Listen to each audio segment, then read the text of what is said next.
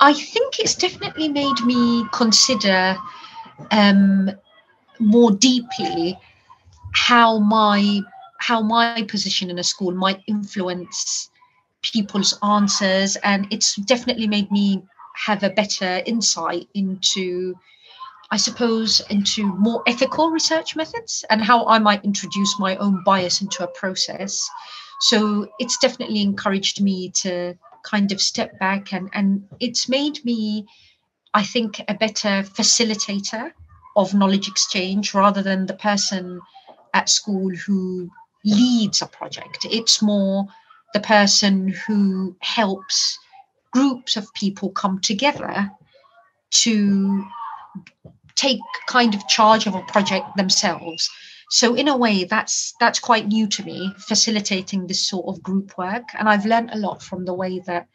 academics are more experienced at co-production, I suppose, than we are at schools. So it's definitely, I think it's a richer way of working with communities, and it's something that I hope that I can extend more in schools, working with parents, for example, because I do feel that the way that this project has been run has